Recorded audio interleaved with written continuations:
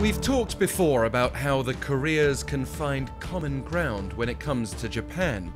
Both South and North still feel the pain of past suffering under Tokyo's 1910-45 colonial rule. Indeed, Korea only split after Japan's rule ended at the close of World War II.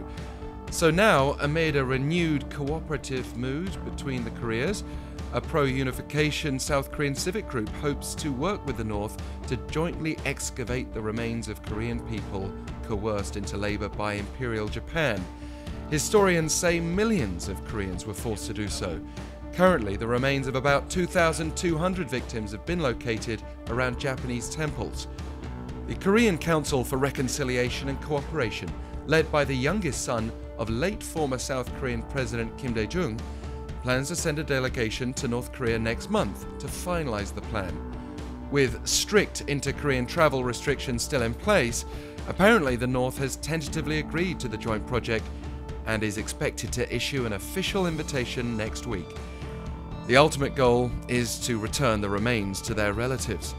Those unidentified are to be buried together in a symbolic area, such as the demilitarized zone between the two Koreas, which is hoped one day to become a symbol of peace rather than division.